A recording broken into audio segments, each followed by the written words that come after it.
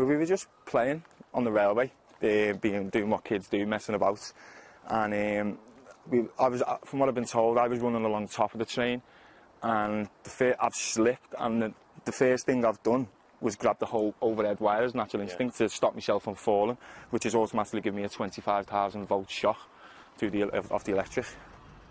As a teenager, Tom Crosby almost died while playing on this rail line. He suffered massive burns and lost all of the skin from his face. His physical recovery took months, but the psychological and emotional impact on Tom and his family lasted for years. I just didn't think I was going to be a normal boy anymore. And so that's why I rebelled even more. I thought, no one's going to want to look at me because the way my skin was. But the thing that affects me most now is what effect it had on my family. I didn't realise that at the time because I was being too selfish. Tom was injured 15 years ago, but for his mother and sister, the memories of his time in hospital are still raw. They were working on him, and they just, they said to me, "You've got a room right next door to Tom. Hopefully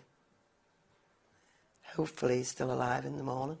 I mean, we had people knocking on our doors as well, saying, "We've just found out Tom's died," and I'm like, I haven't heard nothing, so how can you?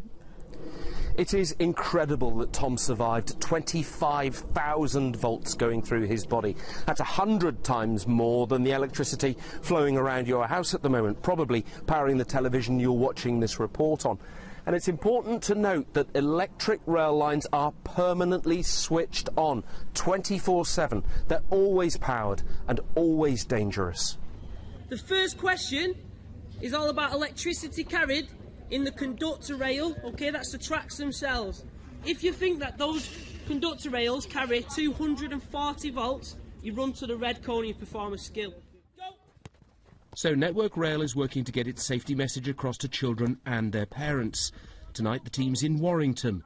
Learning through football is effective, but it's Tom's story that really hits home. And I've got all scars up there, that goes all down there, and it goes all the way down to this leg here. I'll show you a little bit there, see?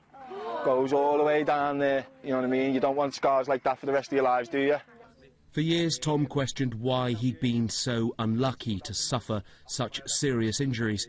But today, he realises he was incredibly fortunate, lucky to be alive, and now sharing his experience in the hope that he can save the lives of others. John Maguire, BBC News, Warrington.